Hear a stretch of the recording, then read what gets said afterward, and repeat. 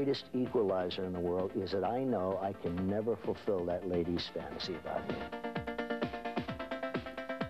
Wayne Newton performed 200 times a year. He finally weaned himself down to 50 times.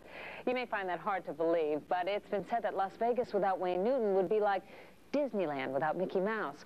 Wayne Newton is the subject of tonight's personal story. He's something of a Vegas institution. He has legions of fans, but he's also something of a curiosity. For years, he's been the target of jokes about his weight, his high voice, and his goody-goody image.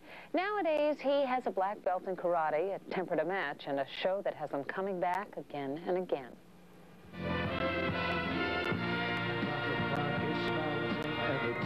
They come from Terre Haute and Tucson, Baltimore and Bangor, Altoona and Albuquerque. They come to spend a few woozy, sentimental hours awash in romance and fantasy. They are pilgrims, and over the years, 12 million of them have traveled Wayne Newton Highway for an audience with the midnight idol of Las Vegas. When ladies scream and throw panties or room keys or give me notes, the greatest equalizer in the world is that I know I can never fulfill that lady's fantasy about me. Wayne Newton holds court here 20 weeks a year, 7 nights a week, 2 shows a night, and always, always to sell out crowds. He reportedly makes $1 million a month every month he appears. I have never performed for money. The money has come along, thank God, but part of what makes me happy is going to work, not how much I'm going to get for working. Is Vegas enough for you? In terms of career? Yes. I remember one of the things I used to get a great deal of flack about in reviews when I would go out on the road is invariably they would say, Newton does well in Vegas, but will he do well in Des Moines? Well, that's absurd. I mean, there's no greater competitiveness in the world than this town. Wayne has been doing what he loves, performing, since he was 6. He made his first record, the 1964 novelty hit Danke Schoen, when he was 21. He described himself then as a pudgy kid with a soprano voice. With your first hit, Danke Schoen, you said you went to sleep thinking that you had a big hit on your hands, and you woke up with the world thinking you were a German girl. It was more than just thinking. The first time I heard it played on the radio was an LA station, and the announcer said, we've got a brand new record. It's done by a person by the name of Wayne Newton, and he said, I know that this is actually Margaret Whiting recording under a different name. So that's the first time I heard it on the air. And what did you think? It hurt my feelings. After Danke Schoen, the big time eluded Wayne until a certain Howard Hughes took a special interest in him. Hughes, it seems, kept a careful watch over the acts at the casinos he owned, and he appreciated Wayne's wholesome, patriotic, family-oriented show. Word got around town that the invisible Godfather had taken Wayne under his wing, and Newton's luck changed. Quick as a roll of the dice, he was a headliner. I would have given up 2 or 3 years of my life to just hang around him. But meanwhile, Wayne became the butt of all those Wayne Newton jokes in Johnny Carson's monologues. Years ago when Johnny Carson made fun of you, you got very angry. You still mad at him? I don't, and I don't mean this to sound any way other than the way I'm going to say it. He's not important enough in my life for me to be angry with him still. I wasn't fighting what he said. I was fighting his right to say it.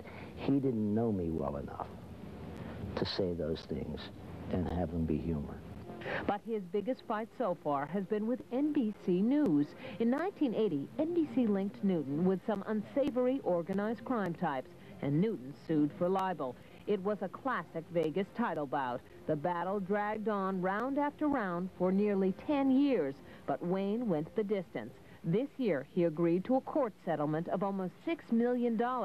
NBC is appealing, but Newton feels vindicated by what his attorney calls the largest libel award in history. It was one of the most demanding times of my life. Would it have been better just to have let it drop and not to have gone through 10 years of that? If they had hit me at a place that I could have, I would have. But they hit me in the 2 areas that are not for sale. and that's my dignity and my honor. On the home front, he's engaged to marry actress Marla Heasley, but it's the spectacular stage show that will keep the pilgrims coming back. What does your audience take home? They see that I'm vulnerable. They see that I hurt, and if I hurt, I cry, and if you cut me, I bleed. And that I'm... Thank you for all the joy and pain. What Wayne brings to Joe Butcher is a charm and an ease to the character. I'm trying to seduce him. He's trying to seduce me, so it's sort of a game of cat and mouse. And he can do it in a number of ways. He can do it with his sense of humor, he can do it with his charm, he can do it with songs. And let's love each other while the feeling's good. When people say to me, do you bet, I say only on myself. And I've never been to one of the tables in my life.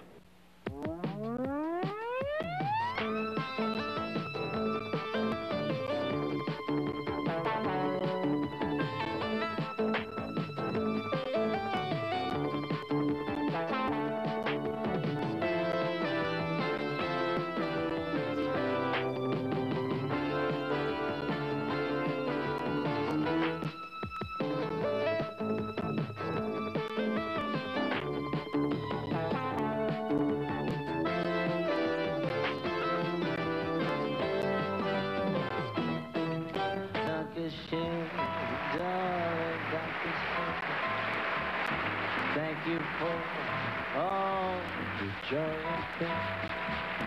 It's a shame, second balcony was a place we'd meet. Second seat, good Dutch treatment, you were sweet. I'm one of those people that I'm terribly optimistic. You know, the kind of guy that took his last dollar and bought a wallet with it. You know, I don't like bad news. Nobody likes bad news. I also try not to cross bridges before I get to them. And I feel that when it's time to be sad, that's soon enough, because it's real. So I try not to make a lot of sadness for others as well as myself. Okay, and again. Rebuilt stone for stone to all its original living. That's for Joe, it's really you. You want me to cross? You want to go this way? I have had three things in my life: a great faith in the man upstairs, a great faith in the public, and the ability to just kind of pull back my energies when I feel I'm getting close to the burnout and go sit down somewhere and let the chips fall where they may. In this edition of Cover Story with entertainer Wayne Newton, we went to Las Vegas and joined Wayne at his Casa de Shenandoah, just outside town, where he shared with us the journey that brought him here from his Roanoke, Virginia birthplace, and what it's like being a full-time single father for his daughter Erin. Succeeding Elvis Presley at the Las Vegas Hilton as the premier attraction year after year didn't come easy. Wayne Newton started out professionally on the Grand Ole Opry radio show when he was 6 years old. But Wayne's asthma forced his parents to move the family to Arizona when he was 10. There he continued to sing, and by 1963, Wayne Newton had his first hit record, Danke Schoen. Now, 25 years later, Wayne has made more than 80 albums and entertained more than 12 million people all over the world. Wayne's acting career has included appearances in such hit TV shows as Vegas, and won him critical acclaim for his role in North and South Book 2. In Mexico City, Wayne just completed a co-starring role in the latest James Bond film, License to Kill. And now, we're going to find out what's really important for this second son of 2 Native American Indians, who was chosen one of the 10 outstanding young men in America by the National Junior Chamber of Commerce. For Wayne Newton, the boy who dared to live the American dream. Nobody thinks of Wayne Newton with country music, when in fact that's how I started. In Virginia, I mean, there was nothing I ever heard but country music, and that's what I started with and what I sang. Nobody in my family on either side had ever been in show business. My mother's family Around the house, played guitars and fiddles and that kind of thing. But as far as just plain deciding to be a singer, that came about one night when I was 4 years old. My parents took me to see a Grand Ole Opry roadshow that had come through Roanoke, Virginia. I decided that night that that's what I wanted to do. I kept begging my parents to give me music lessons, and I think my dad was making like $48 a week. And 6 of that went for the music lessons and the rental of the instruments. And so we both started at the same time. Because my brother was older, he got the rhythm guitar, which is really what I wanted to play. And because I was younger, I had to take the steel guitar, of course, which I've never regretted. Take your gown out of the closet, put it on, that's why I bought it. Come stand in front of me and let me see. And WDBJ had a 6 a.m. radio show and had seen me sing at used to have things in Virginia called Community Sings, where on the Sundays they would be out in the park and all the young aspiring singers and performers would go there, and so this group had seen me and asked me to come on their radio show, and I became a regular. And so I had a local radio show when I was 6 before going to school, a local television show when I was 12 for 4 years in Phoenix, Arizona. So I've literally been working my whole life. Take the warm smile that you wear, place it on these lips that's burning, to share the smile you built inside of me. An agent saw me in Phoenix and called my parents to ask if we'd be interested in auditioning in Las Vegas. Drove to Las Vegas, auditioned at the Fremont, got the job. Out of the first year, I think we spent 46 weeks at the Fremont. And my voice changed the first time when I was about 16 and a half, when I was at the Fremont. And all voice teachers will tell you when your voice starts to change, the first thing you should do is not sing, because of the obvious changes that are going on physiologically. Well, I couldn't not sing, because we were doing 6 shows a night, a duet, 6 shows a night, 6 nights a week, and that went on for 5 years. We have been together, believe it or not, going on 20 long, miserable years. Mr. Don, ladies and gentlemen. I've seen him come a long way, I guess, but he always had that innate ability to entertain, and that's something you can't give to a person. He was always able to do that. He could do it with almost any kind of music that he wanted to, and I found it a very fascinating life with him. I always felt that I could truly be whatever I wanted to be, but the level of success that I achieved at it was, excuse me, not the criteria. In other words, I never said by the time I'm this age, I'm going to accomplish this and I'm going to have this. I would never be a slave to this. To reach the unreachable star.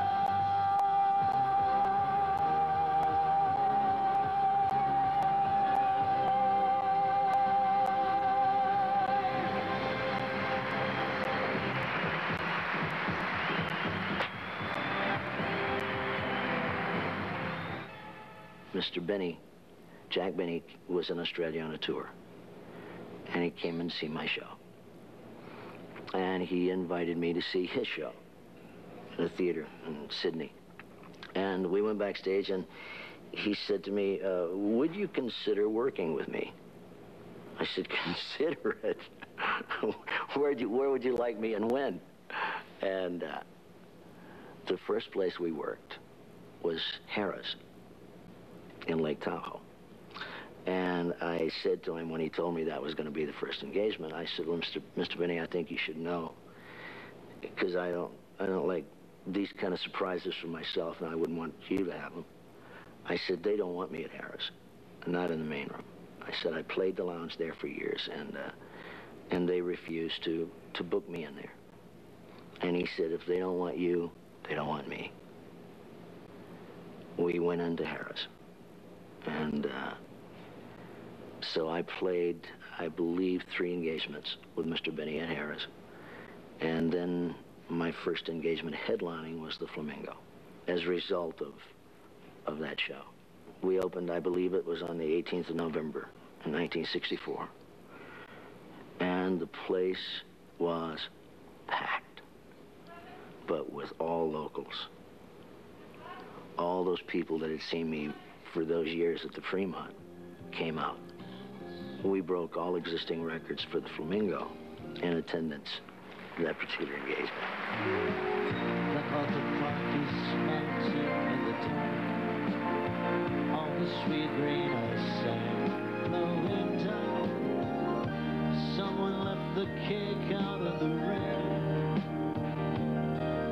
I didn't think that I could take it, 'cause it took so long to make. And I'll never have that recipe. Oh, good Lord. When you talk to me about Las Vegas, there's no place like this in the world, nor are there any people in the world quite like these people that live here. It's been an incredible town to me from that aspect. The locals have supported me tremendously. I found him more likable all the time, you know. And naturally working with him all these years kind of speaks for itself. He's just a wonderful guy, and he's made it very interesting for me and for anyone that's up on that stage with him. Every Southern boy, I think, always has wanted a plantation. So because of my health, I couldn't live in the South because of bronchial asthma. And so we moved from the South when I was 10 years old to Arizona. And yet I still had this dream of owning a plantation. So when I built this, I felt that a plantation wouldn't look right in the middle of the desert either. So I just tacked on the Spanish name Casa de and still called it the Shenandoah. So I think that this is my answer to my desert plantation. I can come home at night and walk around the ranch and mess with the flamingos or fool with the penguins, and they don't have to do anything for me. I mean, they don't have to do tricks, and they don't, as you can see, almost everything runs wild. We must have over 100 peacocks. I've been blessed, and these are the things that truly please me. And one walk around the ranch is equivalent to having a week off. I've had 2 pensions in life. One was music. The other was horses. And I didn't honestly know which came first when I was younger. I can tell you which afforded the other. I have had such a love of horses my entire life. And I had always wanted the prettiest black horse in the world. The good Lord has blessed me tremendously. I have owned truly some of the most magnificent horses that ever took a breath of air. We have is one of the top 5 herds in the world. We have imported horses from all over the world, and we have exported horses all over the world. I plan the entire breeding program. I name every foal. I do the foaling myself. We have had over 600 foals born here at the Shenandoah, and have never lost one at birth. It's been a great equalizer for me. Whenever I started to feel like I was a little too important for my own good, invariably I would come home and have a baby sick, or a mare that I had to stay in the stall with for, 36 hours. But that's not uncommon. Sure, I have people now that can and do that, but I still do it. And it just makes me realize that I'm not much. And I really mean that. I love cars, and they're art to me. But each car has a particular significance to me also. The Rolls that I drive, was Bill Harrah's personal car. The Stutz Bearcat was made for Elvis, who was a very dear friend. One of the Clinés belonged to a very dear friend who died much too soon, Marvin Gaye, and that was left to me. The 59 Rolls was my first Rolls Royce, and still my favorite. There's a Duesenberg out there that I would be certainly remiss if I didn't mention. That would belong to Howard Hughes. Daddy, don't you walk so fast. Daddy, don't you walk so fast. Daddy, slow down some, 'cause you're making me run. Daddy, don't you walk so fast. My daughter's 12 now. Erin.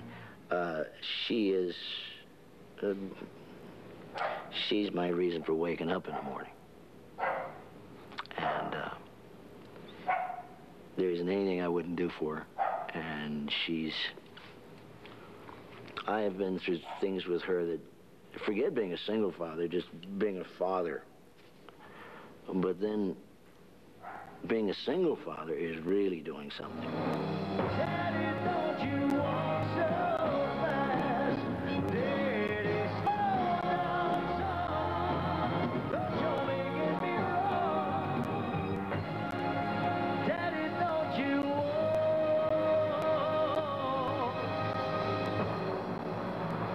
so... I generally get home around 3 or 4 in the morning. I'm up at 7. I take my daughter to school and make any phone calls that I have to make and deal with any emergencies of the day. Pick my daughter up again at 2:30 from school.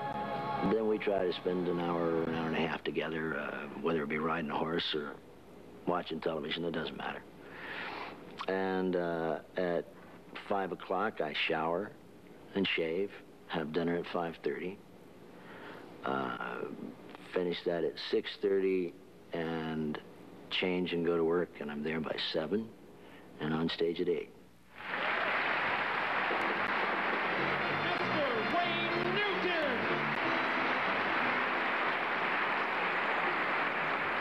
If this whole thing burned down tomorrow and all the cars were gone and the horses were gone, I'd probably find myself a little bird out there with a broken wing, and I'd be nursing it, and then taking a stray cat and a dog that doesn't have a home, and I'd go on.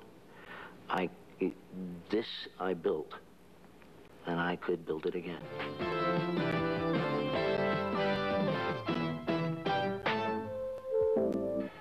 There were